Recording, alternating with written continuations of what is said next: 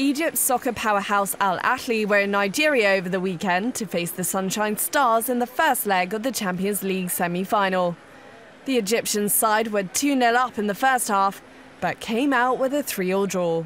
Al-Ahly coach Al-Badry expressed his frustration at letting a two-goal advantage slip through their fingers.